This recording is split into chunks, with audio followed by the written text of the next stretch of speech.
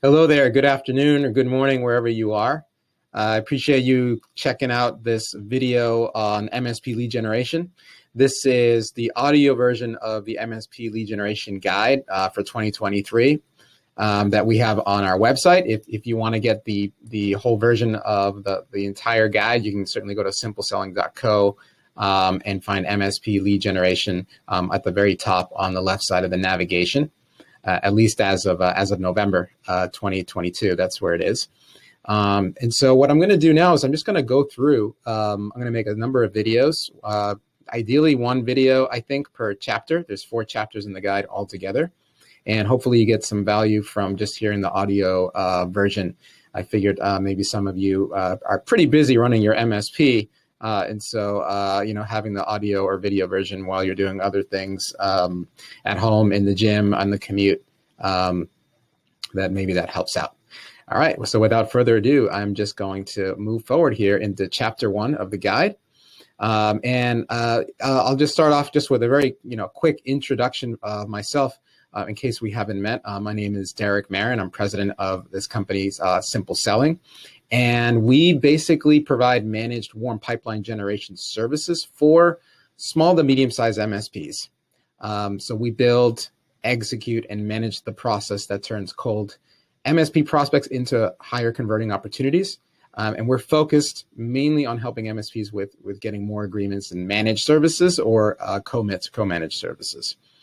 And I've been doing this for about 4 years now. And now we're working with numerous MSPs across the United States.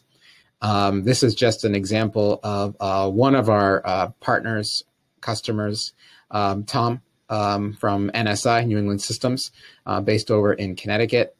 We've been working with him pretty much since the beginning. I was introduced to Tom, and that's how I learned about what an MSP is, what your services are to the broader SMB communities. And more importantly, just about, I learned a lot about the challenge around lead generation. And so, was pulling my hair, trying to crack the code for NSI at the very beginning. It was very difficult. But eventually we came around to coming up with a repeatable process that we are now executing continuously now for many MSPs. So that's what this guide is about. It's just to uncover a little bit of our process. So hopefully if you're an MSP, it helps you. So who is this guide for specifically? I think I just touched on it. Well, it's for basically 3 types of individuals. Primarily, we typically work with MSP that are owner-led sales. And so I'm putting at the very top, if you're a president, CEO of an MSP, you're definitely going to hopefully get some value from the process that we're going to go through. Also, if you're a VP of sales or a director of business development, sales manager, if you will, or, an account manager who's also working with existing customers, like this could also be helpful for you, or an SDR, or is what we call sales development rep. If you're just doing the prospecting portion, this guide could also be helpful as we get into that part of the process. In addition, if you're on the marketing side of things, or maybe a mid-size MSP, then you may also benefit a lot from what we talk about. So yeah, and like I mentioned, there's 4 chapters in this guide. Chapter 1, which we'll go over today, is revenue goal setting. Chapter 2 will be the next video, which will be about distinguishing your MSP's message. Our 3rd chapter is on how to actually have conversations and connect with sales qualified leads. And the final chapter is how to nurture those leads long term so that they warm up. So let's get into chapter 1, revenue goal setting. So I'm just going to go through and question by question here, and hopefully this dialogue or this question helps as you're thinking about setting goals. So I think the goal setting, before diving in just to the example, a hypothetical question here for an MSP, I think taking a step back, this has been something that has surprised me. In many of my initial conversations with an MSP is like, we're talking because they want help with lead generation, they want help with marketing. But when I ask them, all right, so what are you specifically looking to achieve from a sales point of view or new customer perspective, and what is sort of the timeline associated with that? Very rarely does someone have a specific answer. It's typically, we just want to grow. And I think, part of the reason that is the answer is because this process around lead generation and proactive growth or organic growth, it's kind of new to many of the MSPs, at least the ones that we work with. And so, if that's how you feel right now, going through some of these questions, just totally get that, understand that you're totally normal in the sense that many MSPs that just get to the point where you're at, which is where you've been very successful with running your business and having, great success with existing customers and referrals. This next phase, it's a different stage, different phase. And it's time to start working a process into it. And so we start with what are we actually trying to achieve? Okay, so the first question that I ask in this chapter is, by how much do you want annual revenue to grow for your MSP in 3 years? Right? By how much do you want annual revenue for your MSP to grow in 3 years? So for example, maybe in 3 years you want to grow MRR by, let's say, $1 million. You want to grow MRR by that much in 3 years. So, obviously there isn't a right or wrong answer here, but, it's important that we have some number, because whether you hire someone or you work with a vendor, we're going to need to understand what will make you happy. And so that we can, and understand why, why is that your target? If you're just, putting your finger up in the air, or if you have a very concrete, timeline for, say, you want to sell your MSP by a certain point, or maybe you want to retire, or maybe, who knows, what you need, and why you need that. So it's important that be communicated to the people responsible for sales and marketing and lead generation. Okay. So let's move on to the next question here, and we'll say, okay, so what percentage of that revenue growth do you expect from new customers versus existing customers? Very important distinction. So with that hypothetical example of you growing annual revenue by $1 million in 3 years, let's say that 75% is expected from new customers, then that would mean 75%, of course, times $1 million would be 750K, is what represents your sales goal for new business. And of course, the other 250K is from upgrading projects or existing customers, right? So that 750 number is the one that, your vendor, your internal sales, marketing people will be laser focused on, right? For developing, getting those results and getting the KPIs from that. Next, what percentage of, oh, excuse me, I think I forgot to hit the arrow button. There we go. Okay, so how many new customers would you need in order to achieve that sales goal? So the example is, if you have that 750,000 as the goal for 3 years, and you divide that by the average annual revenue for a new client, and so, obviously that depends, right? I'm not sure where you are based, or sort of what your price point is, right? So that's a number that you're going to need to calculate. But many of the MSPs that are out there, at least in the United States, around this recording of this video, they're charging anywhere between, I'd say, 125 per endpoint or per person, as high as, well, I've seen some super high numbers, 250.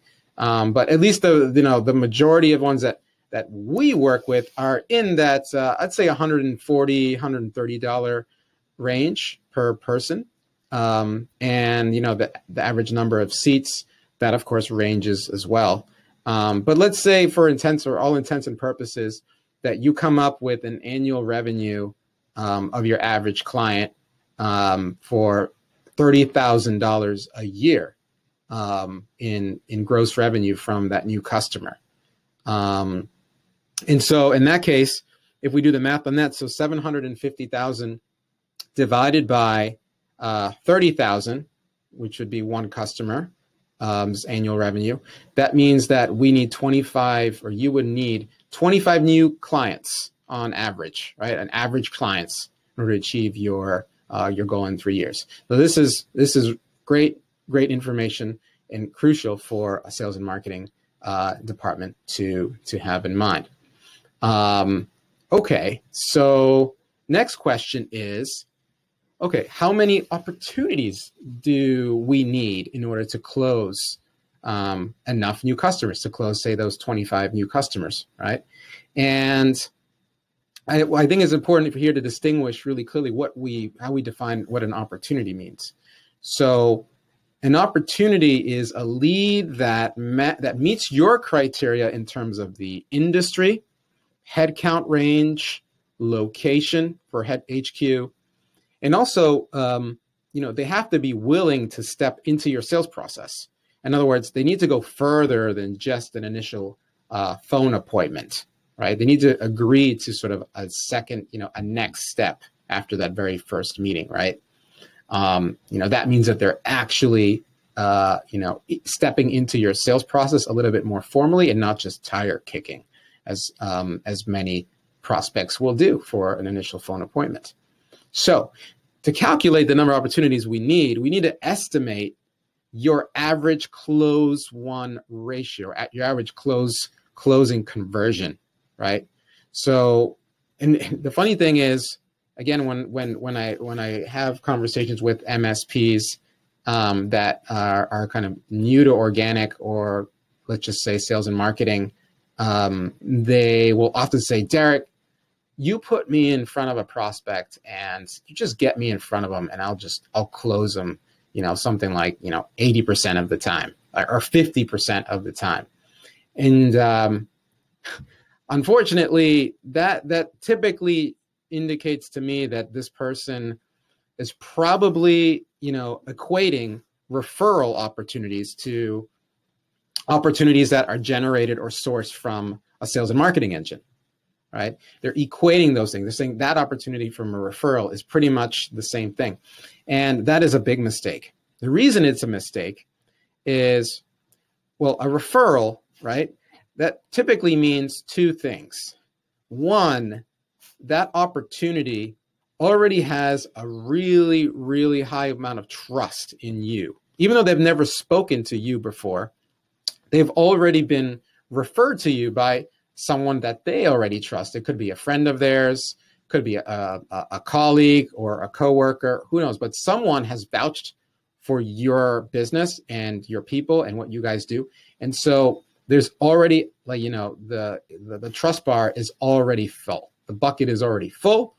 And so that's one thing. Whereas with an opportunity source from sales and marketing, the amount of trust is typically, it's generally lower than what a referral comes in at, generally, right? It depends. You could have established a high amount of trust if in some circumstance, which we'll talk about later in this guide. But by and large, on average, the amount of trust is not necessarily there at the very beginning for an opportunity source by marketing, right? So that's one key difference. And the other one is the opportunity from a referral. That person in that company, they're really typically only coming into this if they have, a real business problem, right? So they're really looking to make a decision, usually pretty soon. And so that's fantastic. That means the timing is just right? So it's no surprise that the close conversion that you, if you're one of those MSPs that says, I have a super high conversion rate, it's no surprise that you had such a high number as well, because they're actually in the buying cycle. Whereas, again, an opportunity source from marketing or sales engine, those prospects are not always in the buying cycle. You may have, sometimes we generate meetings, appointments, right, with really high quality leads, but they're just not really about to fire the incumbent MSP. They are inquiring about, they're curious, right? But they're not ready to actually make a change. And so, it's a different situation. So with all that being said, it's more fair, it's more realistic to come up with the quantity of opportunities, or rather to say that your close one ratio is closer to industry average. And so that's closer to maybe say 1 in 5, or say 20%. And that assumes a lot of things. And your close run, your conversion rate may be better. Maybe but it may also be worse. You may just not have a documented sales process yet. I mean, that is typically what we're walking into. And so there's going to be work to do to actually get to 20%. Even if you think that you're at 80% with referrals, it doesn't automatically make you a 20% closer for marketing sourced opportunities. There is some work for you to do just to get to the 20%. And that is totally something to keep in mind. So, okay, so let's just come back to this hypothetical example. With this example, if we're saying that we needed 25 new customers and your close rate is going to be 20%, then that means if we take 25 divided by 20%, that means that we would need 125 opportunities over the next 3 years in order to achieve those sales goals. So this is just the beginning of how we take a totally random kind of desire to grow and a desire to embark on this sales and marketing thing and lead generation, how we start to take some real numbers, conservative but realistic, and we start to work this into a measurable process that is something that we can work with, that a salesperson, marketing team, right, internal or external, can actually build a plan around. So in the next chapter, video 2, in the case of YouTube, we'll get into a little bit more of what does differentiation really mean today for an MSP, for many MSPs. It's definitely harder than it used to be. And so I think the next video will hopefully be helpful as well as you're thinking about that for your MSP. Anyway, thanks for your time, and definitely check out chapter 2 of this MSP lead generation guide for 2023. Thanks.